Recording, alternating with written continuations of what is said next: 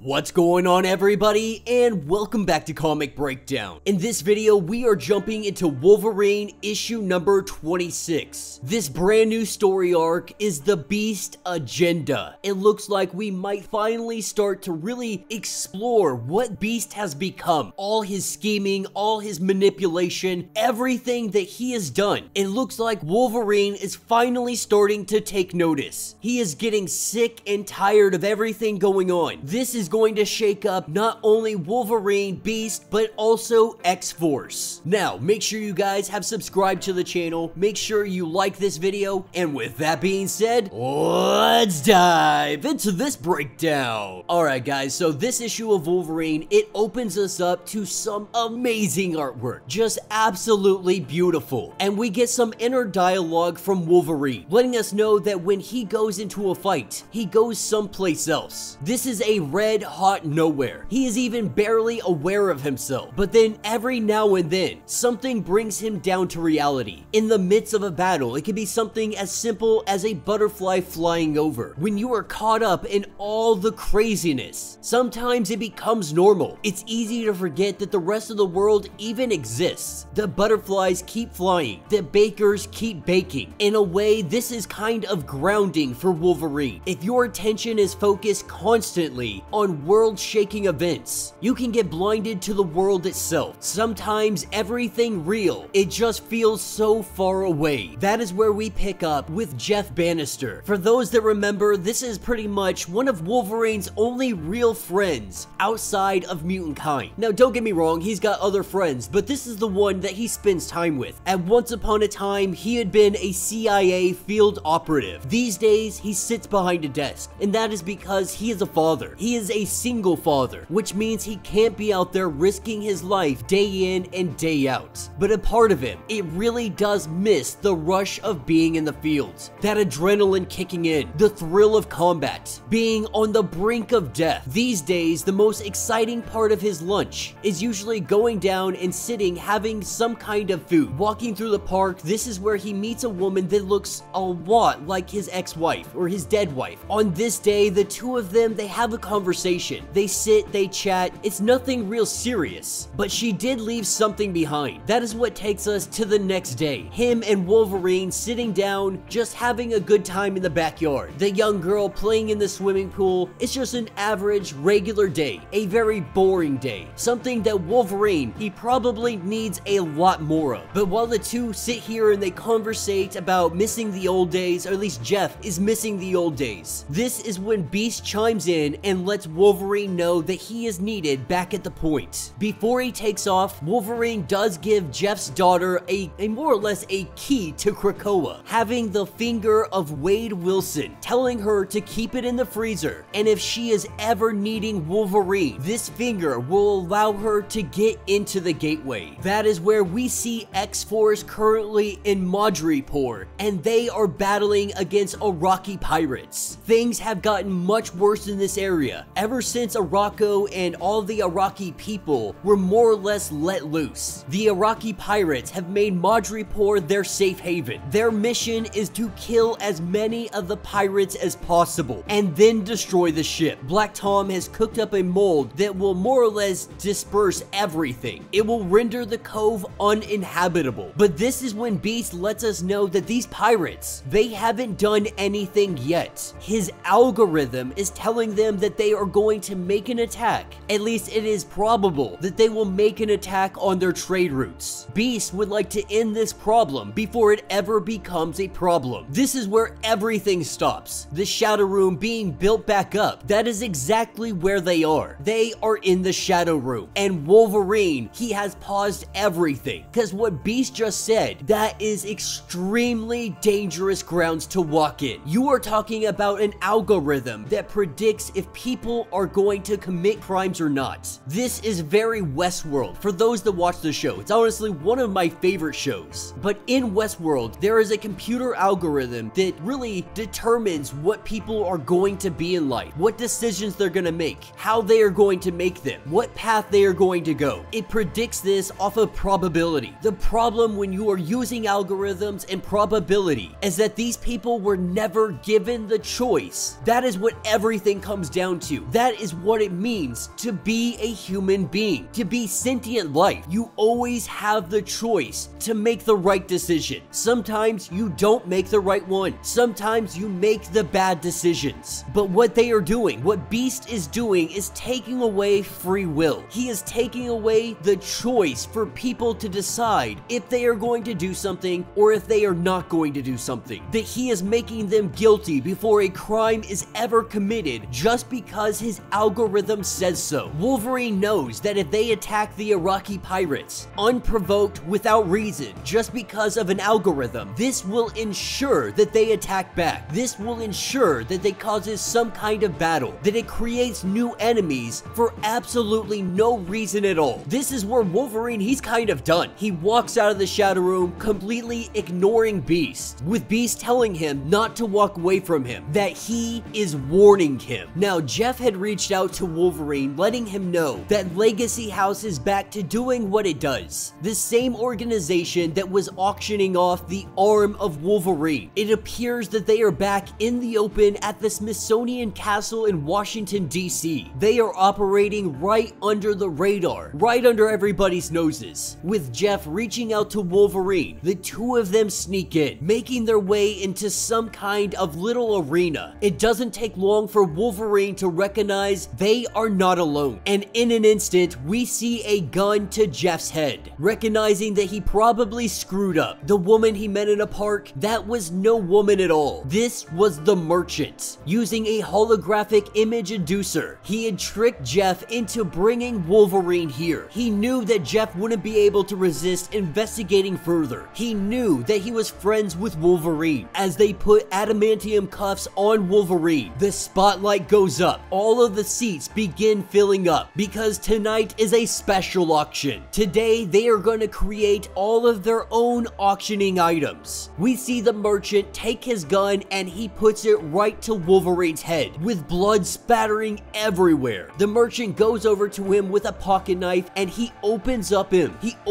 Wolverine and digs that bullet out. That is the first thing going up for auction. A 45 caliber bullet dug out of Wolverine's body. But that is just the beginning. From his ear to locks of hair, Jeff completely helpless watching his friend being butchered alive. If Wolverine even tried something, Jeff would get a bullet in the head. And so he sits here helpless while the merchant just pulls him apart piece by piece. That's when the next bidder steps forward, liking to propose a bid, because anything goes tonight. Our individual steps up and he would like to know how much it would cost to be the one who killed Wolverine. The bidder just so happens to be Beast. And that will be the end of this issue. So let me know what you guys think down in the comments. You know, I am hoping that this is finally exposing Beast for the monster that he has become. He has gone under the radar. He has been doing sketchy things for such a long time. It has been completely thrown off to the side for so long. But I think we have finally reached that breaking point where Wolverine, he has had enough of what Beast does. I mean, creating algorithms to take down criminals that haven't even committed a crime yet. Now, Beast could be here for two reasons. He could be here because he legitimately wants to rescue Wolverine, and that could easily be the direction that they go. Or he could be here just to flaunt his power over Beast, or over Wolverine, to show him that you don't have any true power, that I could easily kill you right now. I could pay to kill you, and there is nothing that you could do about it. That he could fight against Wolverine's resurrection, to take Wolverine off the board so Beast could go and do what he does uninterrupted. With tons of possibilities, I hope that this is finally seeing the downfall of Beast. No matter what the outcome, I am glad that we are finally focusing on him, because he has been working in the back like a freaking shadow government. Like a deep seed of the CIA, he has been sitting here manipulating, twisting things, just doing whatever he wants, completely unchecked. And if mutant kind wants to succeed, if they want to be seen as the nation they are, Beast cannot be allowed to continue to do everything that he has been doing, even if he believes that what he does is for the greater good. But let me know your thoughts, let me know your theories. If you would like to get caught up on everything going on with this series, be sure to check out the link in my description. description as well as the top of this video. It is going to get you completely caught up on everything going on with this series. If you would like to support the channel, you can always do so by joining the channel membership, much like Patreon, having 5 different tiers, from $1 to $50, from loyalty badges to getting free comics every single month. Not only are you helping out the channel tremendously, but you are getting tons of perks in the process. Now, if you are unable to do that, do me a favor, subscribe to the channel, like this video, hit that notification bell, and with that being said, until the next breakdown.